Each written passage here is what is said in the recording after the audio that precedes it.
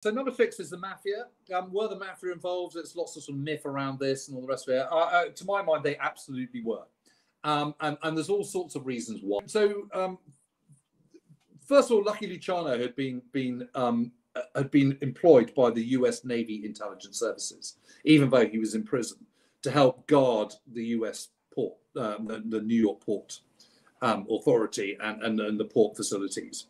And even though he was doing that from prison, so Genovese was his right-hand man who had fled America just a couple of years before and gone back to Italy. Lucky Luciano also was Sicilian, was born in Sicily. And Vito Genovese was his right-hand man who had gone to Italy beforehand and was in Sicily.